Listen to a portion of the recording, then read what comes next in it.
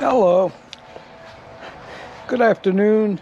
I'm going to change the light here in this UV sterilizer.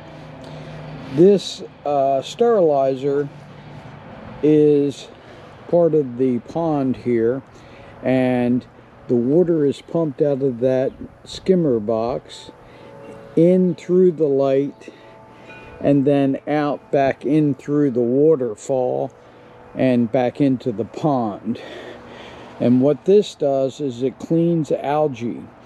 It has baffles that circulate the water in a rotational direction and to get the maximum amount of time in front of the light, and it kills the algae supposedly.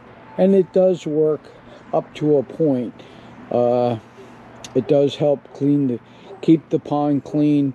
You can't run the water too fast through it though, because then it's ineffective.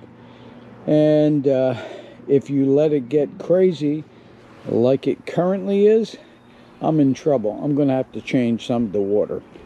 Bye.